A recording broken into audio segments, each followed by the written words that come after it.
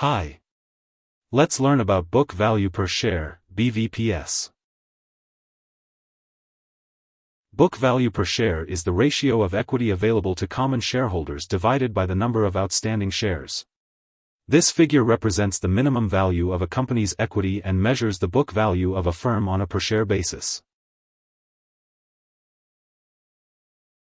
The book value per share metric can be used by investors to gauge whether a stock price is undervalued by comparing it to the firm's market value per share. If a company's BVPS is higher than its market value per share, its current stock price, then the stock is considered undervalued. If the firm's BVPS increases, the stock should be perceived as more valuable, and the stock price should increase. An exception to this valuation is in bank stocks, which tend to trade below their BVPS due to their increased risk from trading activities. In theory, BVPS is the sum that shareholders would receive in the event that the firm was liquidated, all of the tangible assets were sold, and all of the liabilities were paid. However, as the assets would be sold at market prices, and book value uses the historical costs of assets, market value is considered a better floor price than book value for a company.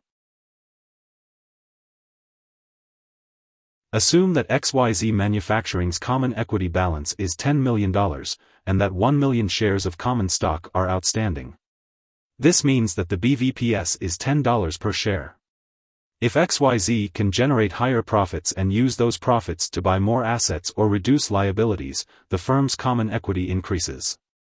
If the company generates earnings and uses those to buy assets or reduce liabilities, common equity increases, along with BVPS.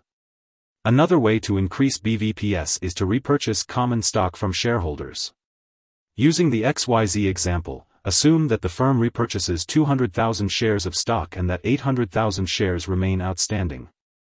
If common equity is $10 million, BVPS increases to $12.50 per share. While BVPS is calculated using historical costs, the market value per share is a forward-looking metric that takes into account a company's future earning power. An increase in a company's potential profitability or expected growth rate should increase the market value per share. BVPS is used mainly by stock investors to evaluate a company's stock price. If a company's BVPS is higher than its market value per share, which is its current stock price, then the stock is considered undervalued. Here are 4 key takeaways. 1. Book value per share, BVPS, takes the ratio of a firm's common equity divided by its number of shares outstanding. 2. Book value of equity per share effectively indicates a firm's net asset value, total assets, total liabilities, on a per-share basis. 3. When a stock is undervalued, it will have a higher book value per share in relation to its current stock price in the market.